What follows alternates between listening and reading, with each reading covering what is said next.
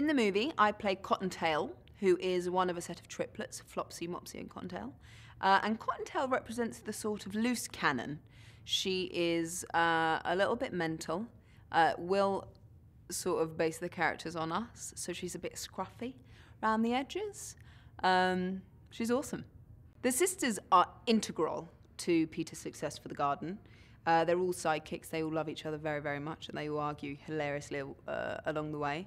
And they each play a vital role in reclaiming it.